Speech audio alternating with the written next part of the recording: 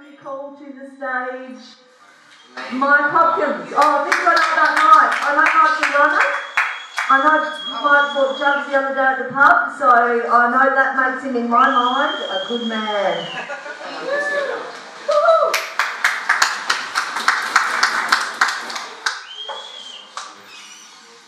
But where's the coach?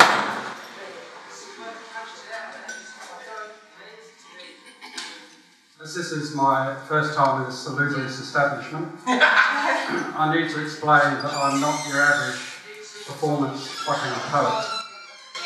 For a start, I don't swear more than is absolutely necessary. I don't have a funny made-up stage name like Azure or Magenta or Earthquake or Tsunami or an acronym MC or OK. For goodness sake, what is it with these people? Are they really ashamed of their poetry? Don't they want anybody to know who really wrote it? Or maybe it's just that in real life their names are uncool. In real life they're called Henrietta and Rupert. And they're members of the Young Liberals. And when they're not in poetry slams, they take part in inter-school debating competitions, arguing in favour of rhyming poetry, school uniforms and corporal punishment. But maybe I should have a stage name. How about something catchy like... like Hopkins. Like... more catchy.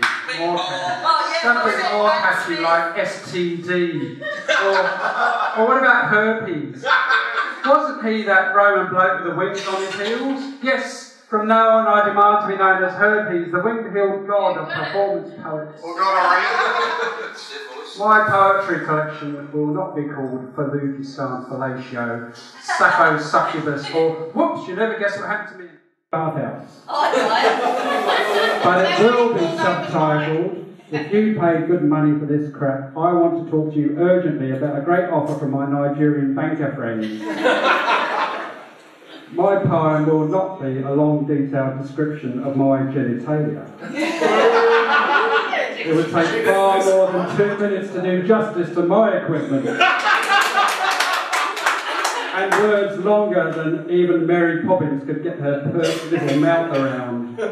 No, I'm not your average performance fucking poet, but I'll give it a go if there's a bit of prize money, an interstate trip, and a chance to hang out with those real cool performance fucking poets.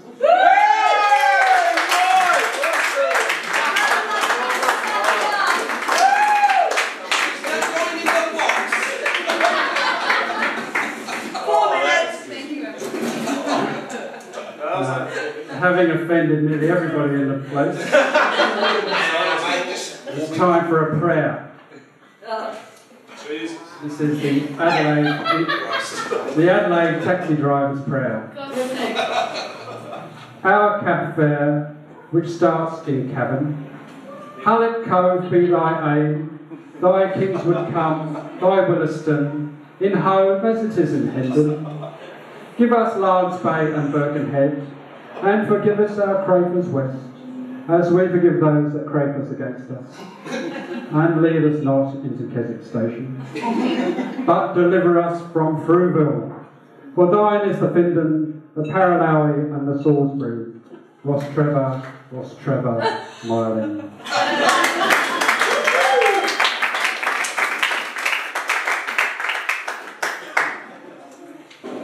I know it's a dirty word around here, but I have occasionally gone to Friendly Street. I was on the Friendly Street board.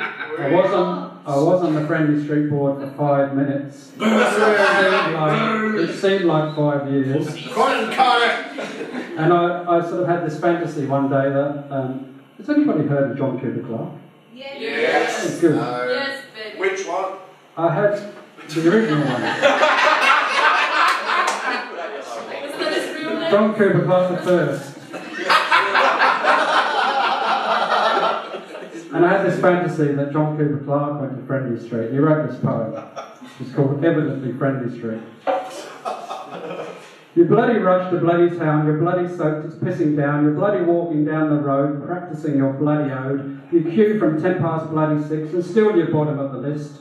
A bloody number on a sheet to read at bloody Friendly Street. You bloody pay at bloody door, some woman's laying down her law, a bloody new one every day, you bloody dare not disobey. She terrifies the bloody crew, you tremble in your bloody shoes and end up bottom of the sheet to read a bloody friendly street.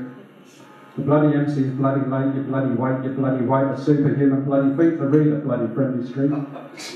Chateau cardboard, bloody juice, poets fill their bloody boots, the bloody mic won't stay upright, like brewers droop, it wilts all night.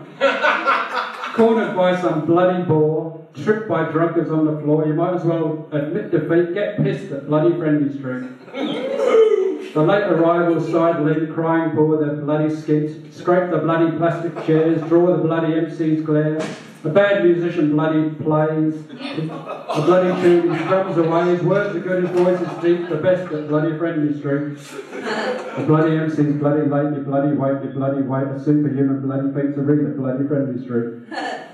Bloody midnight, get your chance, two drunks, a bloody dead pot plant to hear your bloody final draft. That took you bloody months to craft. You missed the bloody last bus home, you roam the bloody streets alone, you wail a bloody awful shriek, evidently friendly street.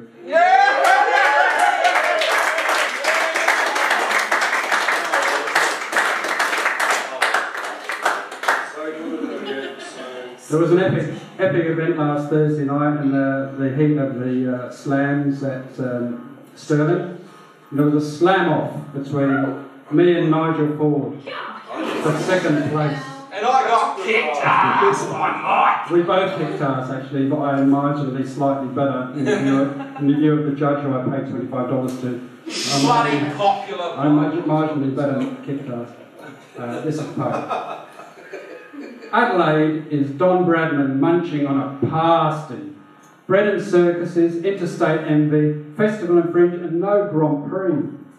Adelaide is a comfortable family sedan, one day stopping to give you a lift in air-conditioned luxury, the next day leaving you sunstroke stranded in a midday February heatwave.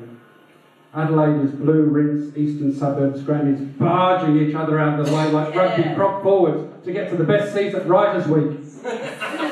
Adelaide is tattoo parlour, bikie fortress, Beaumont children, murder excess, secret handshakes, brundled malice. Oh yeah. Adelaide is the only city I know where everybody says thank you to the driver when they get off the bus. Yay.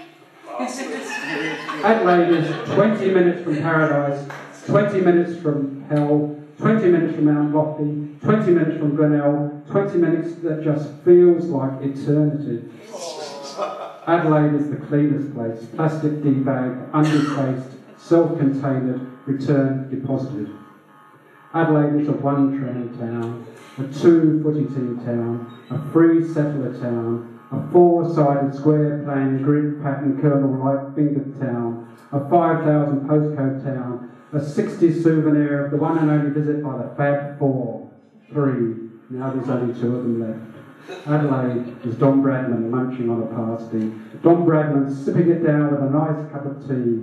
Bread and circuses, interstate envy, festival and fringe, and now we have the whining bloody V8s, and those poor old mucks in Melbourne are very welcome to the bloody Grand Prix.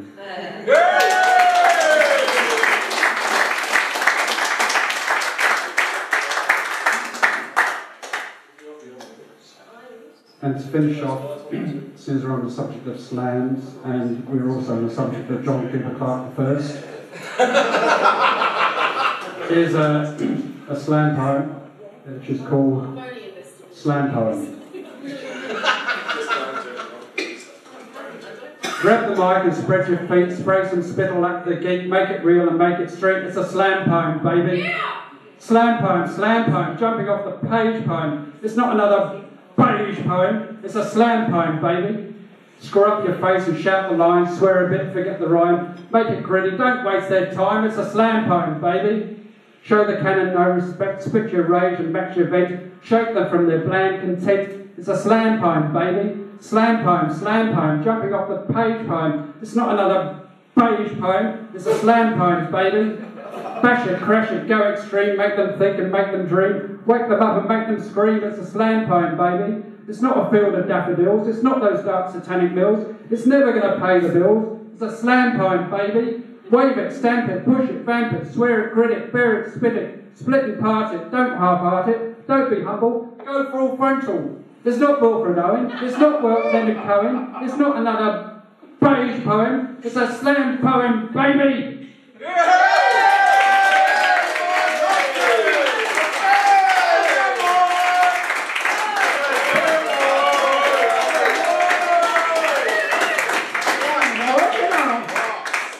All right, another poet I look forward to seeing at the final.